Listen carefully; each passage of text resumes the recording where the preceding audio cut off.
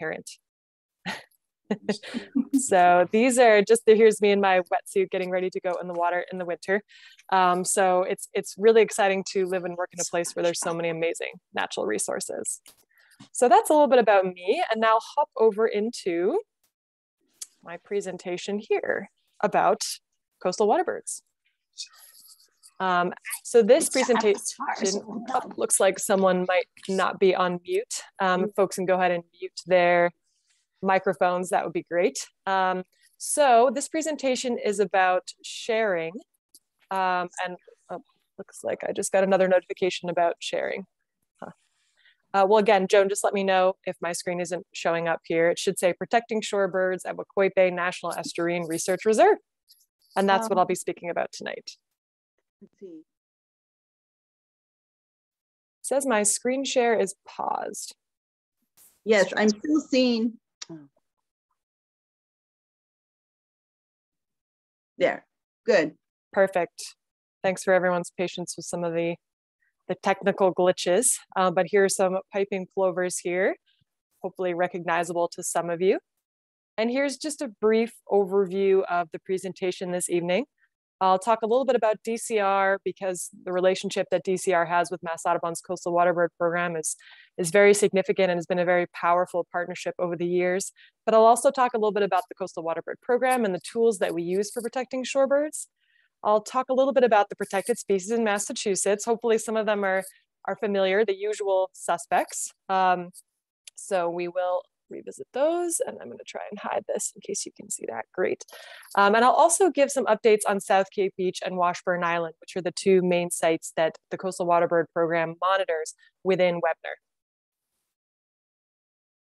Briefly, just to check in about the Massachusetts Department of Conservation and Recreation. So many of you probably know this because you might be familiar with Webner, maybe you're familiar with DCR sites, but it just bears repeating that how much land that DCR manages across the state, many state parks and over 450,000 acres across Massachusetts.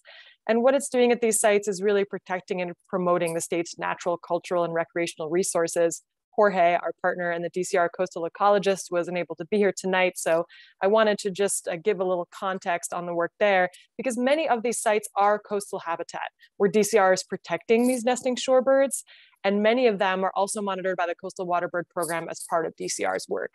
So if folks are curious, there's some sites that DCR monitors, like Revere Beach is a really great example up in Boston.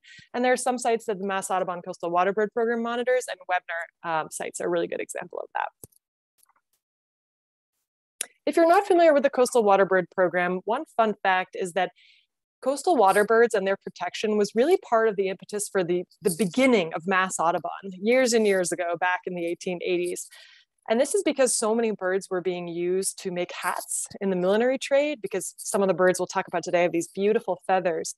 And so folks were noticing that there were a lot of feathers on these hats, and concerns sort of began to arise. And again, this is a big part of the legacy of Mass Audubon. The current logo of Mass Audubon, if you can see on the lower right-hand side of my screen, is actually a roseate tern. So another seabird that's of a lot of significance and is endangered in the state of Massachusetts. But the current Coastal Waterbird Program was formalized in the 1980s when the piping plover was listed. There are two main goals of the program that encompass quite a few other topics under that umbrella and methods under this umbrella, but here they are: protecting rare coastal birds and their habitats, and conserving Massachusetts coastal ecosystems through science-based management. And so many of you might know that it's not just about a single bird. It's not just about protecting, one nest, although that really matters to the program, but it's really the entire habitat that these birds rely on, and understanding the different patterns at these sites, the threats to these birds, as well as the biological data from these birds. So these are our two main goals. And we accomplish this in 4 key ways. Again, there's lots of methods that fall underneath these umbrellas, but the first is on the ground management. Things like setting up fencing and signage, which you might have seen, doing training and outreach, so interacting with folks on the beach and providing education, as well as training our own seasonal staff, working to further public policy that supports coastal conservation and nesting shorebirds, and engaging in conservation science. And that can mean anything from doing research on what birds are eating, to collecting data on restoration and different patterns in bird movement. So these are sort of the foundation, the core foundation of the Coastal Waterbirds Program work. Here are those familiar suspects or usual suspects that I mentioned earlier. On the left-hand side of the screen, there's a couple images of piping plover, as well as what looks like a cotton ball on toothpicks. On the lower left-hand corner is the piping plover chick. We have the roseate tern in the top center image, and you can see that looks very much like the Mass Audubon logo. On the right-hand side of the screen are some least tern. And on the bottom of the screen are American oyster catcher, which are birds with these very long red beaks. They're very striking, and they're a lot larger than some of the other birds. So we'll check in about these species individually, but I just wanted to put them all collectively in one spot. You might know that these birds in some ways have the odds stacked against them. There are so many challenges that coastal birds face on our coast, whether they're natural or human related. This could be anything from driving on a beach to fireworks, to unintentional disturbance from dogs who may or may not be allowed to be there at that time when shorebirds are nesting. Predators pose a very serious threat like coyotes and American crow, and large storms. There's sort of a caveat with storms, which I'll mention in a moment, about piping plovers in particular. But when we see these really big storms, last year we had this hurricane that happened, or a tropical storm that happened in July, and we had a nor'easter on Memorial Day. And these kinds of storms can have a negative impact on our coastal birds' nesting success. Can you put it somewhere I can see it too? Luckily, we have a lot of management tools to support these threatened species. And this slide just shows a couple. We have fencing, we have educational signage. In some places, on occasion, we will use electric fencing, which is, again, to protect from predators.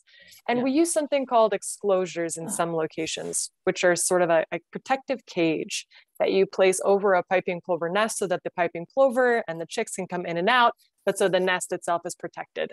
So there's lots of tools available at our disposal to try and support these birds when they're here to breed during the breeding season. You may have seen some signage on beaches across the state when you're enjoying beaches between April and August.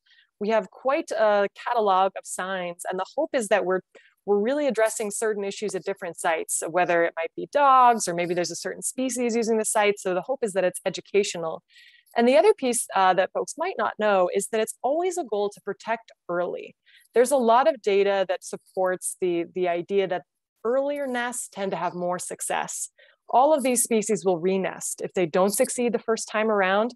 And so the earlier we can protect this habitat and support birds as they're trying to nest, the higher the likelihood is that they will succeed.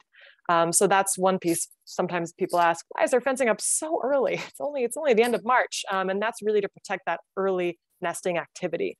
Oftentimes with our fencing, we're also protecting habitat for all of our focal species with one fence. So there might be a place where oyster catchers and terns and plovers are nesting together. And that's really great because we're accomplishing a lot with just one large fence. And I also want to acknowledge AmeriCorps. Cape Cod AmeriCorps has played a huge role in fencing with the Coastal Waterbird Program over many years, including at Webner. They're really part of a team that helps get out there when it's cold and windy like it was today early in the season to get that symbolic fencing up on the beach. The Coastal Waterbird Program also, as I mentioned earlier, is dedicated to moving policy forward that supports nesting and supports coastal habitat. And this is primarily focused on disturbance management. And this can mean anything from helping understand when a beach should be closed to vehicles because there's nesting or staging activity. It might be new outreach initiatives or programs that are being developed. It could be different monitoring approaches and really assessing how birds are using a site. And so this is a lot broader than our immediate on the ground management. This is big picture. How can we support all different kinds of stakeholders across the state because Massachusetts is so important for these species? I would also say that the Coastal Waterbird Program is very interested in advocating for green solutions on our coastline. There's a lot of erosion happening these days. And the hope is that restoration projects, things like dredging, this is an example of an island actually here in Barnstable where there's a very significant restoration that took place. And you can see just how much more habitat is on that beach for our coastal birds, but also you might think or note that the resiliency of that island, those dunes are far more resilient now after the restoration. So that's just another piece that's a little bit, again, distant from that immediate day in, day out effort, but it's looking at the bigger picture and thinking about how we can protect habitat across the state.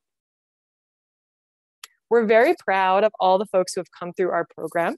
At this point, it's probably close to about 1,500 scientists and wildlife managers that have been part of the Coastal Waterbird Program as interns or staff.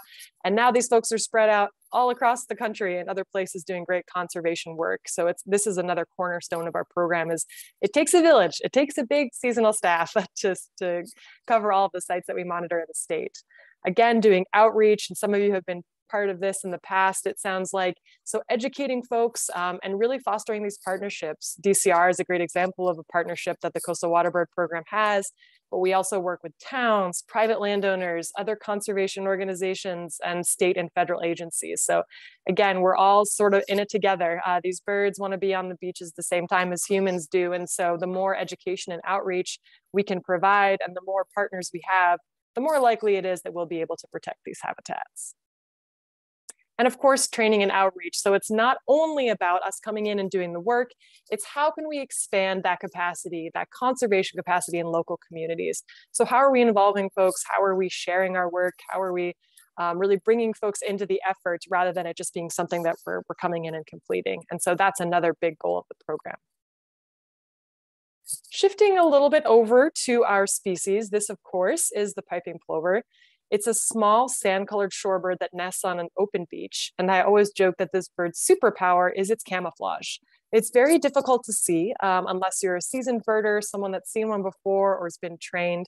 The adults, the chicks, the eggs are all very well camouflaged. And again, they nest right on open beach. So this is a source of a lot of confusion with folks that are new to these birds, is that they're not nesting in trees. They're not back in the grass. They're not in the rose bushes, right? They're right on the open sand, right on the ground, which makes them highly, highly vulnerable to human disturbance.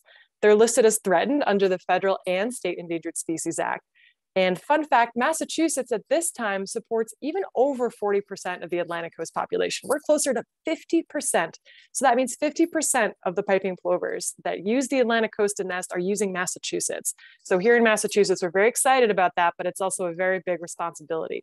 Looking at the map on the right-hand side here, you can see there's a nice big blue blob in the Great Plains out in the interior of the US, as well as the Great Lakes. And the Great Lakes population is very small, and that population is actually endangered. I always say these birds are very smart because when the weather starts to turn here in New England, they hightail it down to the Caribbean, the Bahamas, to warmer shores to overwinter. So they're sort of like snowbirds in that way. Piping plover are really a species that is dependent and relies upon these really dramatic coastal dynamics that we see over the winter here.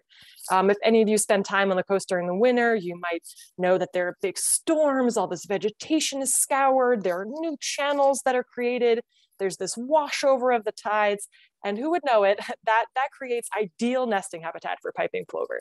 Climate change and sea level rise are another sort of complicating factor that I'm not including so much in this because that might mean net habitat loss. But really, when we're looking at the typical storms that we're seeing, this is brilliant. Piping plover prefer about 20% vegetated habitat. So they love that sparsely vegetated area. And so when we see the habitat changing, oftentimes that's a good thing for piping plover. Again, these birds are so well camouflaged. They nest in a very shallow scrape in the ground, which adults create by kicking their legs and rocking back and forth. And every single one of these scrapes, as we call them, is a nest that's protected by those Endangered Species Act. So even if there are no eggs yet, these scrapes are protected. And that's another fun fact to share with people. You could think of it in a way that adults are creating many, many nests, and then they're selecting one to lay eggs in, but all of them are protected. Once these chicks hatch, they can move from the nest within hours. of hatching, and that's because they're precocial, which means they're responsible for feeding themselves. It's very different than other birds. If you could think about a robin in your backyard being fed by its parents, and they're giving it worms or things like that. These chicks are up, they need to get to the water, they need to be in the intertidal zone. Chicks can move over half a mile on the first day of life, which is pretty remarkable considering their size. And they fledge or learn how to fly in approximately 25 to 35 days. Now, that's a little bit of an interesting thing to think about because it's very variable. And here at the Coastal Waterbird Program, we really want to see that sustained flight before we're calling a bird fledged. But it can take a lot longer if there's problems with the food source or birds are very highly disturbed. It can extend it even to 50 days. It could take 50 days for these tiny chicks on the left to grow into these beautiful fledged juveniles on the right. Popping briefly over into least tern land, of course, the focus of this presentation is plovers, but it's always great to check in about other species that are using Webner and using these habitats. Least tern are a small seabird species with sort of a black laurel stripe or a Zorro stripe, and they also nest on open beach. They're called seabirds really because they spend more of their time at sea than they do on land, so they're a little bit different than our shorebird comrades.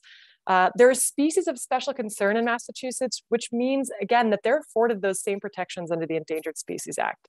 So even though they're not listed as threatened or endangered, they're still protected by that fencing. Their scrapes are still protected. And that's a question we get a lot is there a difference in the protections? And the answers for management is no, there isn't. So there are species that, again, folks are very concerned about here in Massachusetts. And there's about 40,000 pairs on the Atlantic coast. Again, these birds are smart. They don't want those New England winters. They are journeying down to South America and the Caribbean during the off season to winter.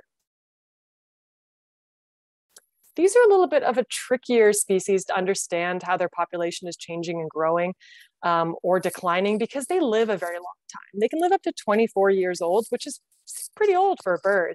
So if the same adults are coming back year after year, it might be hard to detect changes in that population. But right now, actually, it seems like least tern are doing better than a lot of folks thought that they were because they can be a little bit hard to decipher. Again, they nest in those shallow scrapes on the ground, but they're colonial nesters. And that means they nest in big groups. And you might have taken a stroll along a beach at some point and had adults diving at you. They're very defensive when it comes to their nests and young. And usually that means give them distance, right? You're in their space, you're frightening them. They're trying to protect their nesting habitat. So that's a really great way to know, okay, I'm too close, it's time for me to back up. Colonial species like least tern adapt and respond very quickly to changes in their habitat. And that can mean shifting an entire colony to a new site because there was a big storm that overwashed or the disturbance is too significant. And like our other species, they can re-nest up many times if they're not successful. So again, we really want those earlier nests to succeed. That's just a little bit about these beautiful least tern. And last but certainly not least, the American oystercatcher. This is a very striking shorebird. I think folks are always excited to see them. They have a very distinct call that sounds like they're yelling, wee, going down a slide or something like that. There's about 11,000 of them in the breeding population, and there's not as many in Massachusetts. It's a little bit over 200 birds in Massachusetts. They are not protected under those endangered species laws I mentioned earlier, but they are on a state wildlife action plan and the state of the bird watch list. So they are species of conservation concern in Massachusetts. And part of that is just really trying to understand what those dynamics are. How are they moving north? Can we expect these populations to increase? They've been somewhat static over the past couple of years.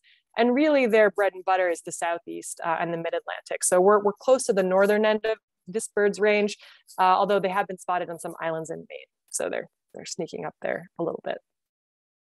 And again, you may have guessed it, they nest in scrapes. Theirs are bigger because they're a bigger bird. And the one thing I would say about oystercatcher is that they're very, very skittish. By the time you see an oystercatcher during nesting season, it's likely that they're already spooked off their nest. They see humans coming from a mile away. And that's really challenging because we want them to stay on the nest, right? We want birds to be incubating so those chicks can hatch successfully. We want them to be able to feed their young without disturbance. But again, they're very elusive and those chicks will be hiding. So they're a challenging bird to monitor and also to protect from human disturbance. But the adults will certainly make a scene. If you are close to their nest or chicks, they'll try and pull you away. And this is something that all of these birds have in common as well. We talked a little bit about least tern and how they might dive at you. But plovers will do a broken wing display, which is rather upsetting. But again, it's telling you you're too close, right? You're close to my young, you're close to my nest. And I want to lead you away and take you away from this area. So really all these birds are very, very good parents. I'm always impressed by just how dedicated they are when it comes to protecting chicks and their nests. This graph shows the changes in abundance and productivity of piping plovers over the last 35 years, so quite an impressive time scale. And the blue bars here show the numbers of pairs in the state. So at a quick glance, you'd say, wow, those numbers are going up. That's great. But then if you look at this red line, the sort of jagged red line, this is showing the number of birds that fledge per pair. And that means, again, the number of birds per pair that are joining that reproductive population, that are contributing to the population. And so we really want that number up. We want that red line to be nice and high because that means nesting is successful. The number that the agencies use now is 1.24. That's really what we're aiming for. And that will be important in a moment when we look at the numbers for Washburn and South Cape Beach over at Webner. But you'll see it's a little variable. Last year, there were a lot of really intense storms. So you can see that it dipped a little bit down to 1. So here at the Coastal Waterbird Program and other shorebird monitoring organizations, it's always how can we keep that number up and keep it sustainable, because we really want to see those birds fledging. Here is a little simple satellite image of Webner. South Cape Beach is here on the east or on the right-hand side of the map. And then of course, Washburn Island is on the left-hand side. And this is, as many of you may have guessed, a very important place for shorebirds and seabirds, not only the ones that I've mentioned today, but many other species as well. And there's a few reasons for that. Thinking about, oops, if there's somebody on, who is not mute, if you go ahead and mute, that would be great. Awesome, thank you so much. So just checking in about some of the key habitat features for shorebirds that are immediately apparent here at Webner.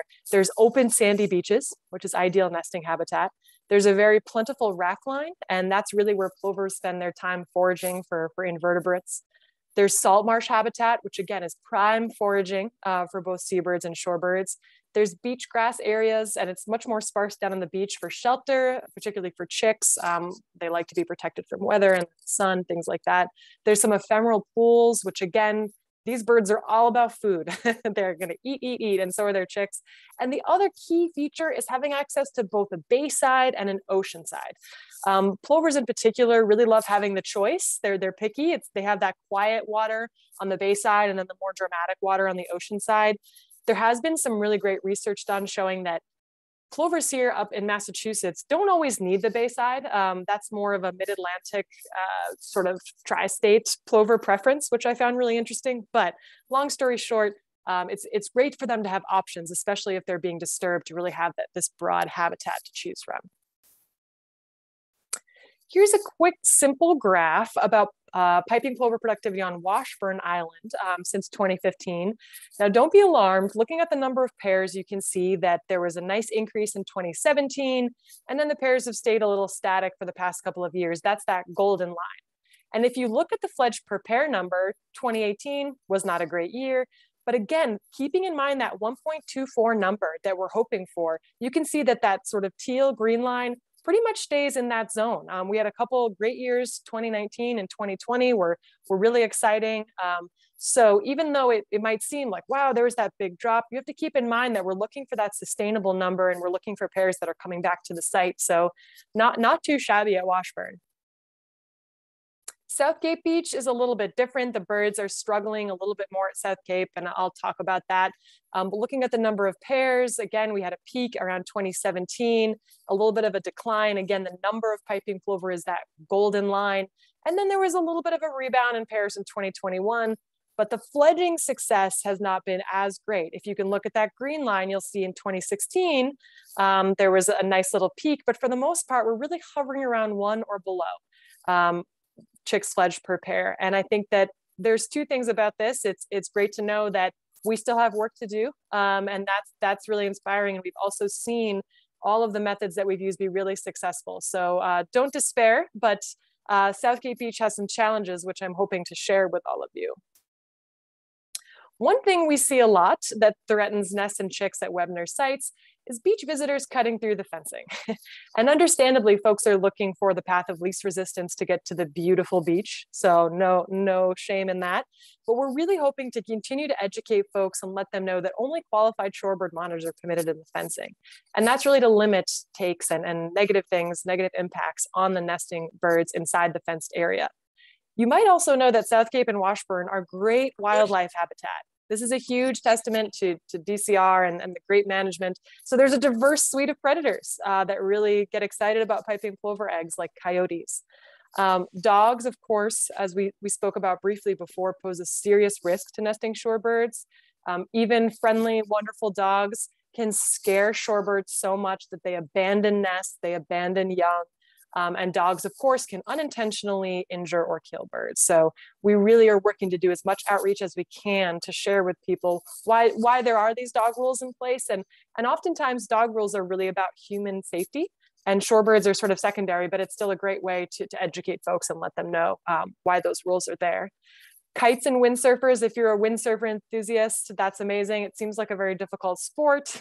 However, these big structures like kites and windsurfers look like predators to nesting shorebirds. So again, we worry about abandonment, we worry about them leaving and trying to defend their nest against something. So there's actually guidelines in place that ask for these to be quite a distance away, 200 meters, in order to reduce disturbance to nesting shorebirds. And last of all, weather and overwash events. It really depends on the year. If you're someone who's from a coastal place, you know that some years tend to be more mild, and then some years we have these storms in the middle of the springtime or late spring, in the middle of the summer. And one year we had a tornado in Harwich a couple of years ago. There was a tornado at the end of the season. New England weather. What are you going to do? But again, things like that have a big impact on these very vulnerable chicks who are just hatched. So that can have a negative impact as well. Checking in on oyster catchers, I just want to share, this is a species that we can see at Washburn. If they fail at Washburn, which does happen sometimes, they'll move to South Cape Beach. We do see 1 or 2 pairs regularly returning. In fact, for a couple of years, it was the same pairs because they were banded. So we knew they have a little bracelet on them, for lack of a better way to say it. And we know it's the same bird coming back year after year. And again, I can't stress enough how sensitive these birds are to human activity. They really, by the time you see them, they're already disturbed, and no matter if you try and sneak up on them or not. So it's great to know that these are around in this ecosystem. And least terns, again, least terns nest at Washburn and South Cape Beach, but it's really highly variable. Their success varies over the years, and again, can be impacted by human and dog disturbance. And predators, and it's just something for us to be aware of, is how can we protect that habitat, and how can we limit the disturbance to these species that are so sensitive to it. I included this funny little phrase here, birds do not stay in the fencing, because this is a big misconception, and maybe all of you know that. They think that we have this nice, fancy, professional fencing up. Those birds know to stay in the fencing. If only they knew to stay in the fencing.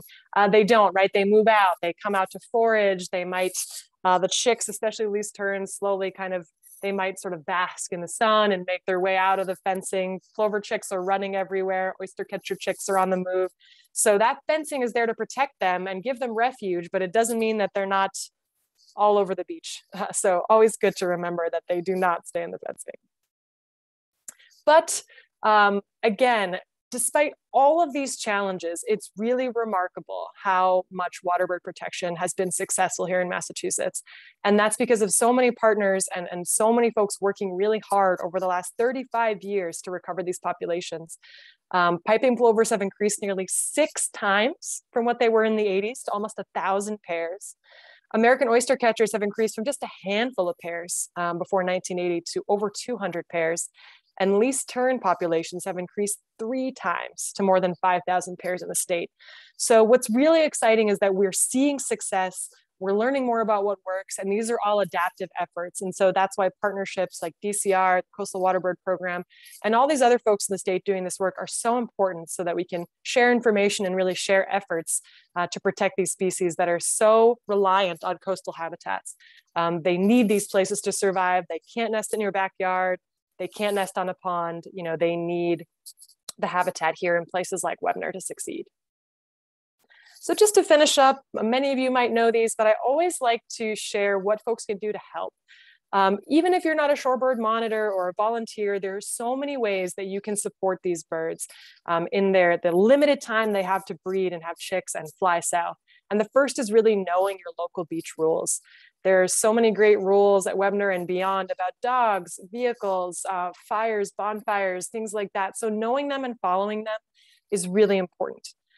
Even well-behaved dogs can injure shorebirds or force them to abandon nests and young. So really knowing those dog rules and finding all the other great places on Cape to take your dog or across Massachusetts to take your dog that isn't the beach during the nesting season. Keeping kites away from symbolic fencing or shorebirds and staying out of those fenced areas. Those signs are there for a reason. So encouraging folks to read the signs. I know sometimes we're out there just enjoying our beach day and the last thing we want to do is read a sign. But there's so much great information, especially at Webner. There's some beautiful panels there that explain the birds and what they're doing and what to look out for. And of course, give birds their space when they're foraging and moving around the beach. We don't want to crowd them or push them or get them in a certain area of the beach so they're out of our way. All of that is actually not permitted under the Endangered Species Acts. And don't worry, I've got even more. Removing your trash when you leave the beach. We have so many wily predators here in Massachusetts and really across the whole Atlantic seaboard. Predators are attracted to anything you leave behind. Foxes and coyotes, they want to sniff the old chips bag or the sandwich wrapper. So getting those off the beach, sharing all of the information that you know or that you learn with friends and family. It's amazing what folks know and don't know. As I said, I grew up in Massachusetts and I had no idea. So it's just that little bit of information can make the difference for any nest or any chick. If you see those unpermitted activities taking place on the beach, don't be shy. Notify that local beach manager. Let a lifeguard know. Let the gate person know. Sometimes they can be the first line of defense and helping protect these birds. If you're a photographer, we recommend avoiding photographing nests and chicks.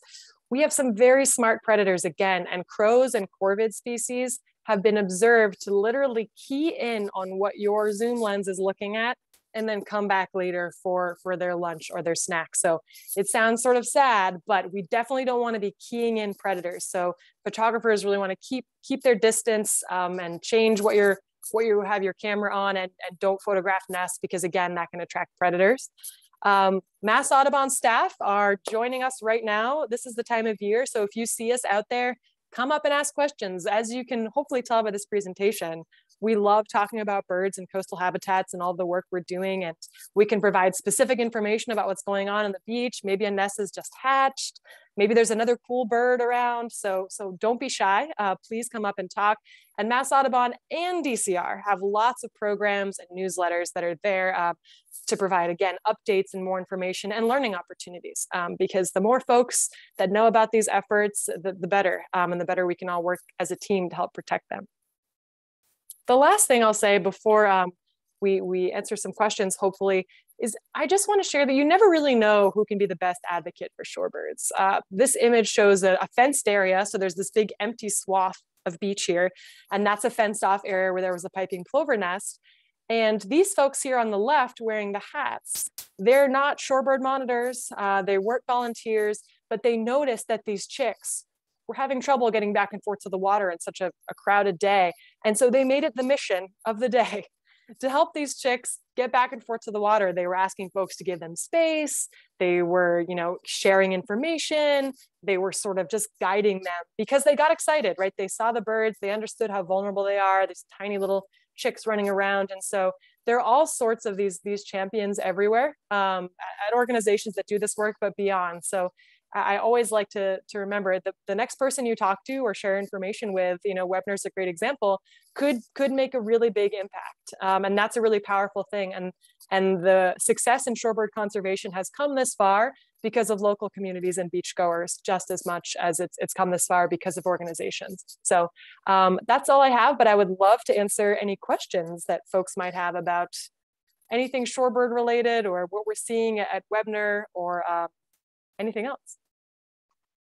Thank you so much. That was great. And so what we can do now is we will, I'll end the recording, and then people who want to, oh no, I didn't end the recording, sorry. No worries.